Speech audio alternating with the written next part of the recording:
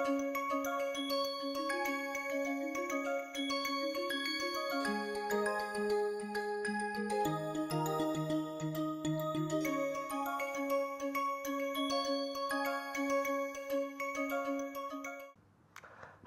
welcome back to Metals in Biology. Today we will discuss electron transfer in living systems, and the book to follow is Principles of Bioinorganic Chemistry by Lippard and Berg. So, lot of schemes, figures are taken from this book and also the lecture notes of Professor Lippard. Okay. So, as you know, electron transfer is required to be happening in number of cases in our biological system. All of our biological system, 1 electron, 2 electrons, 3 electrons or even 4 electron processes are required. At a time only 1 electron transfer is usually preferred. Without electron transfer, certain catalytic cycle cannot be completed. So, therefore, electron, the simplest reagent I would say, plays a key role in many biological processes. Electron transfer as well as proton transfer, usually they are coupled together and that is how they control the redox potential. Often we see that there are metals involved into these electron transfer processes. One of the major criteria that we will see today for the metal center containing electron transfer site is simply before and after electron transfer there should not be too much reorganizational energy. So, the energy of the system before electron transfer and after electron transfer will remain almost constant.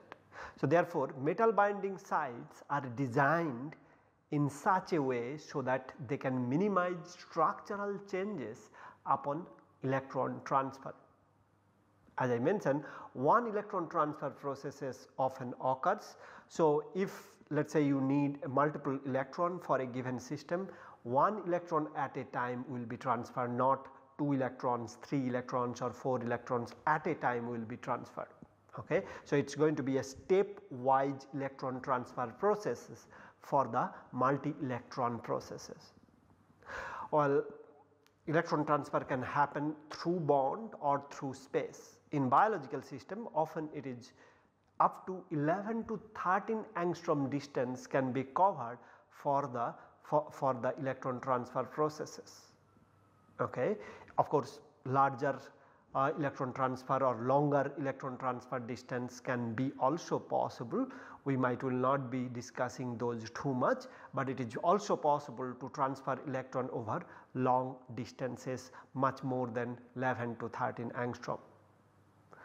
A number of parameters is controlling the electron transfer rate, that includes the distance between the origin and the delivery site, the driving force, reorganization energy and the path by which the electron transfer happening. So, once again the distance between the donor and acceptor, the driving force and the reorganization energy before and after electron transfer, of course the pathway by which it is going or it is happening, that also will also vary. Today mainly we try to keep it very brief on the electron transfer processes on the iron sulfur clusters, copper centers as well as the heme centers.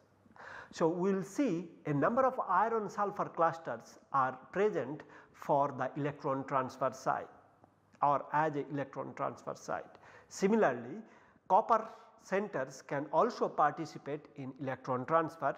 Of course, these are all going to be the redox active metal center and that is why they are participating in the electron transfer processes.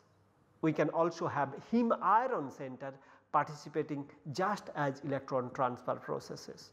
One of the common thing for these electron transfer centers is they are not directly participating into the main reaction or the main process. If it is a synthetic transformation, they are not actually involved into that, except they just provide the electron. Okay. If it is just the electron transfer, then only these species come into the picture, otherwise they are not really involved too much of the synthetic chemistry or the chemical transformation that happens in the biological system. These are only electron transfer site. Let us look at some of the iron sulfur clusters. Well, these are the most popular one. These are includes mononuclear iron center, dinuclear iron center, 3 iron center and 4 iron center. So, these clusters can be named in different ways. This is rubridoxine, this is ferredoxine, which has 2 iron cluster. Between the it is bridged by sulfide, as you can see over here. For rubridoxine 1 iron center, these are thiolate or cysteine bound iron center, and for these cases iron is getting oxidized to iron 3 and it is settling between iron 2 and 3 for the electron transfer processes. For these cases, these are 2 different iron centers and bridged by 2 sulfide. Of course, the terminal ligands are also sulfur containing cysteine residue of the protein backbone. If you look at this one, this is one of the edge of the cubane is missing. You have 1, 2, 3 iron center bridged by the 4 sulfide unit, 1, 2, 3 and 4th. Each of the iron center is also supported by the cysteine thiolate or S minus center. So, overall these are quite fascinating center as well. So, we have finally 4 iron center bridged by the sulfide and also supported by the cysteine. Okay. So, these 4 iron cluster center also known as ferredoxine, 3 iron cluster center also known as aconitage, and these are different overall charges that they can have during and after the electron transfer processes. Just one thing you must have noticed, that these are very solid and rigid structure, not too much is going wrong in this system. We will see that in a moment why these are so effective for the electron transfer processes.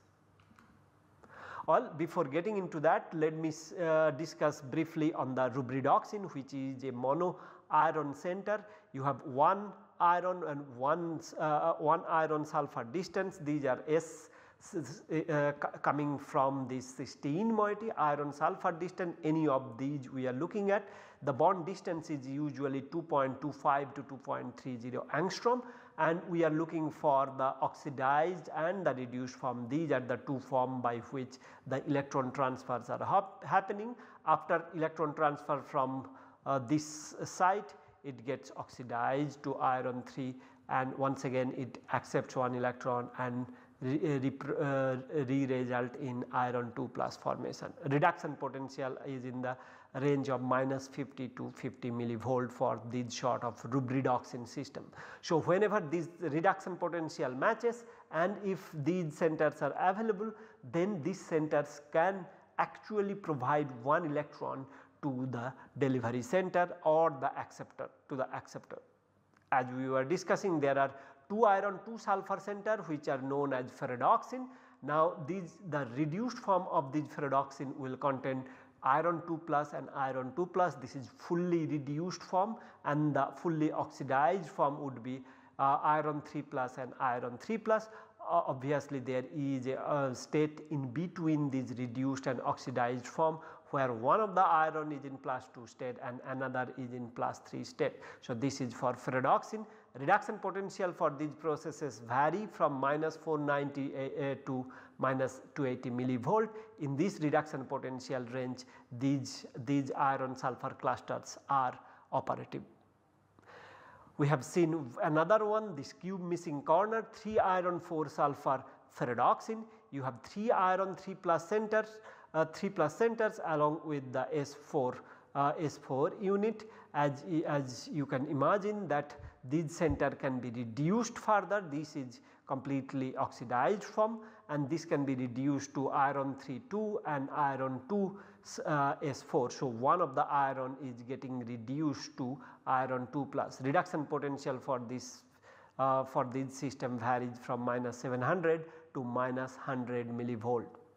We have seen 4 iron 4 sulfur also, and that is over here, that is also known as ferredoxin, and these are also high potential iron proteins, and these settles between the 3 iron 2 plus state and 1 iron 3 plus state.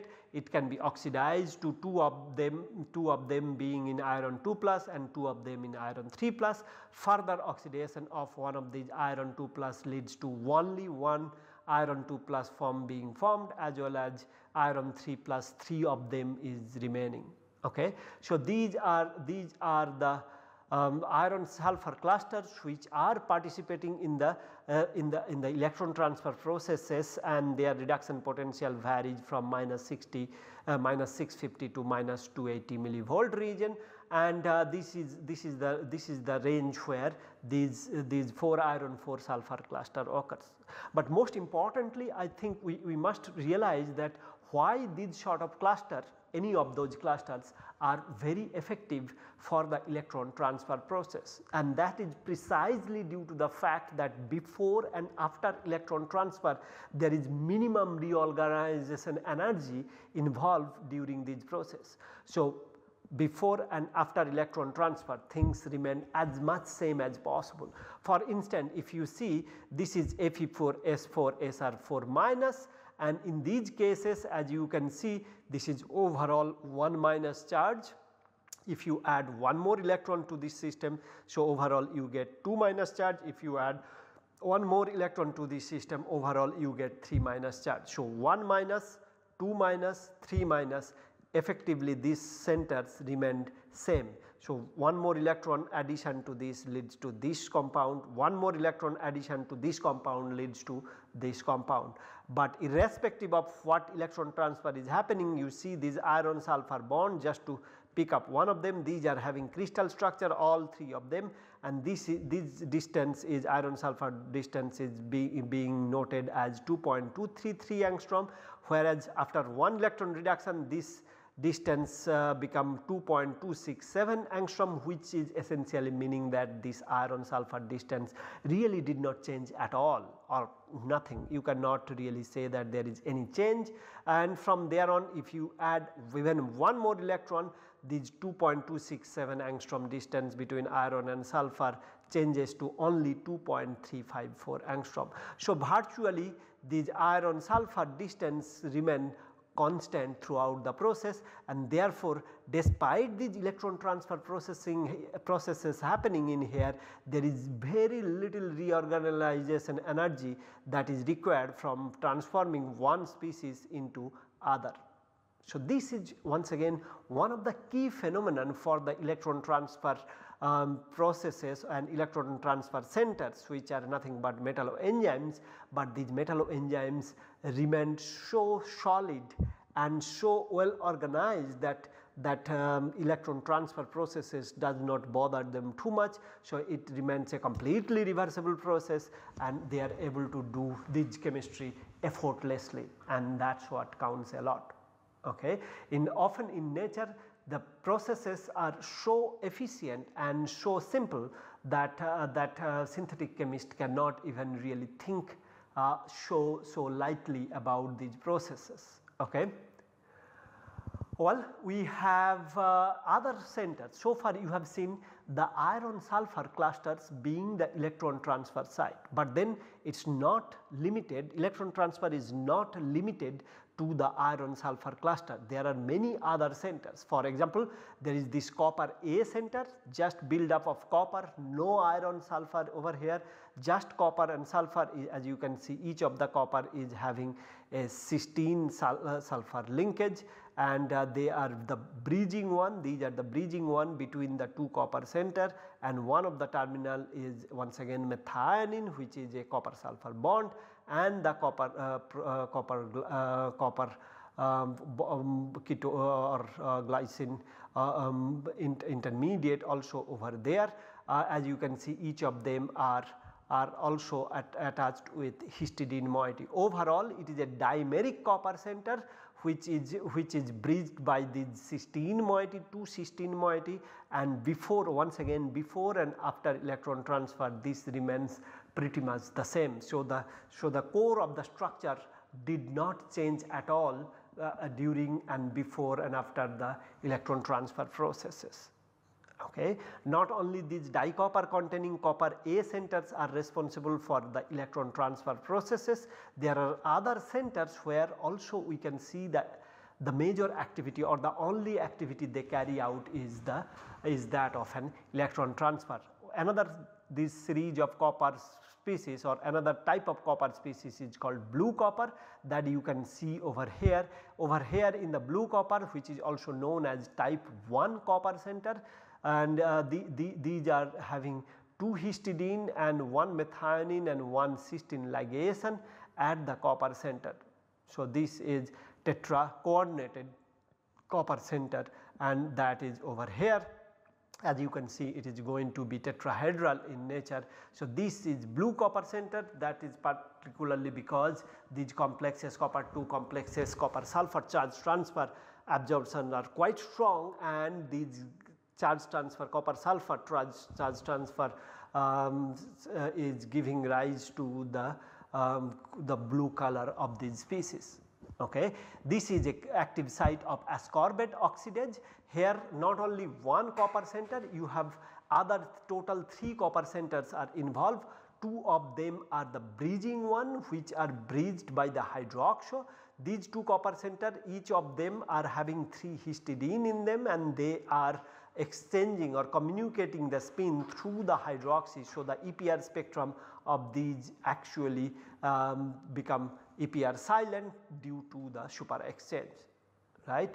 Now, antiferromagnetic coupling, right, these are coupled through these 2 copper centers are coupled through antiferromagnetic exchange, and therefore the EPR becomes silent. And in addition to the type 1, so these are called type 3 copper center, which are bridged with each other or bridge and communicating with each other. There is yet another type of copper center which is known as the type 2 copper. Here you have 2 histidine and 1 OH coordination from the protein backbone. Like overall, then it's a 3 different types of copper. Overall total 4 copper, these 2 are same, this is different, this is different. So, ascorbate oxidase is quite an interesting enzyme where you see 3 different types of copper center and overall 4 copper centers are there. It is also known as multi-copper oxidases. So, these are capable of converting oxygen into water. That is fascinating. We will see in some classes later that oxygen to water is one of the most fascinating reaction known in the domain of biological and bioinorganic chemistry, and this oxygen to water transformation chemistry is quite complicated with these copper centers. There remain controversy in this area. There are no generalized mechanism, and that tendency can be supported by this ascorbate oxidase so far. So, much more study is required to get the details about the process wherein oxygen is converted into water by utilizing this copper center. Obviously, there are other metalloenzymes which are also capable of converting oxygen into water. So, one such species that is known so far, or one such center that is known so far, is methane monooxygenase. We will discuss that later. Okay. Moving on. So, as you have seen that these copper centers are distinct. So, this is EPR spectra for copper hexa-aqua complex, and there is this type 1 copper that is for plastocyanin. This is type 2 copper center which are for copper zinc superoxide dismutase mainly observed. The type 1 copper so far you have seen. So, these blue copper centers which are tetra coordinated, as you have seen over there, these are having very distinct copper EPR, as you can see over here. These 3 types of copper can be very easily distinguishable by the EPR spectroscopy. As I was mentioning, this is for the blue copper center, that is the type 1 copper center over here, and type 3 is EPR silent, and type 2 is the one we have shown over here.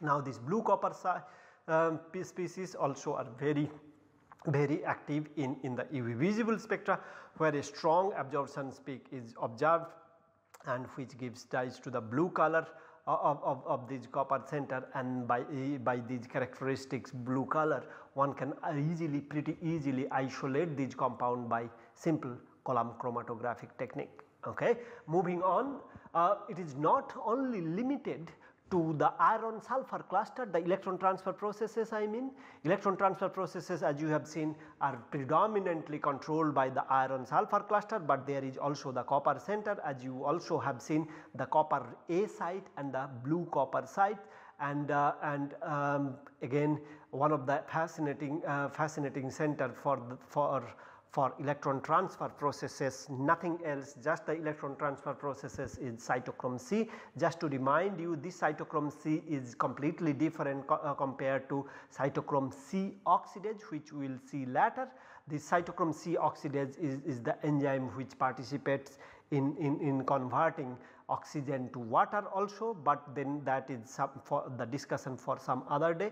Cytochrome C, this cytochrome C has only one heme iron center and their axial ligands are methionine and the histidine. These two ligands are axially attached with this heme iron center, as you can see over here. So, the porphyrin heme iron in the middle, from one axial site it is the methionine and from the other axial site it is the histidine that is bound with it.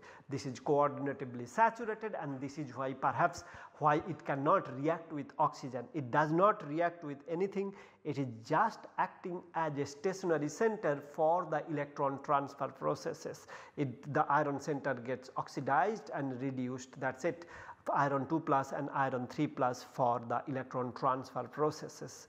So, these centers, all these centers we have discussed so far, iron sulfur cluster, copper dicopper center and the dicopper center known as the copper A, as well as the blue copper center, all and the cytochrome C, all of them are capable of transferring one electron at a time, and that is what they do contribute towards the active chemistry or active site chemistry of a given metalloenzyme that these are linked with.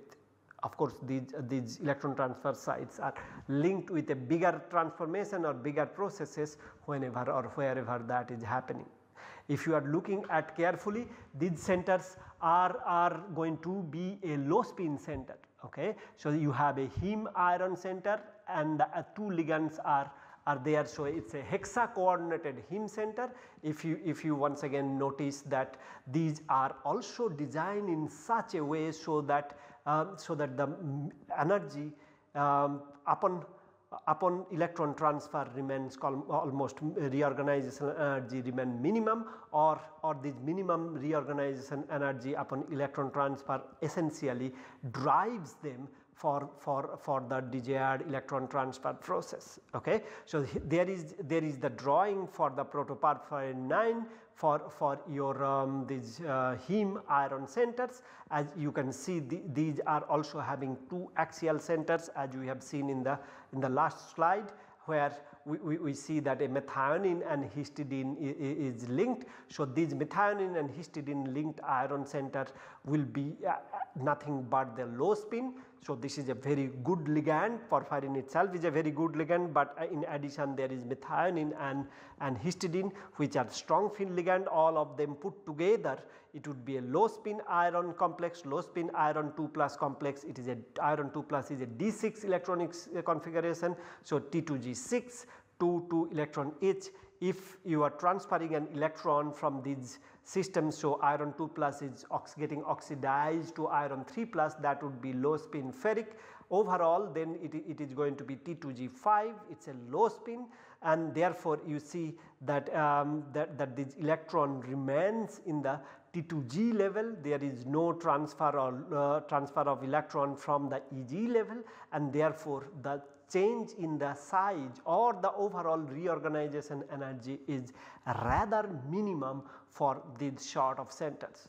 Once again, these can only act as one electron transfer processes at a time, or these can participate in one electron transfer processes at a time, and the main key important things to remember that they have been evolved in such a way so that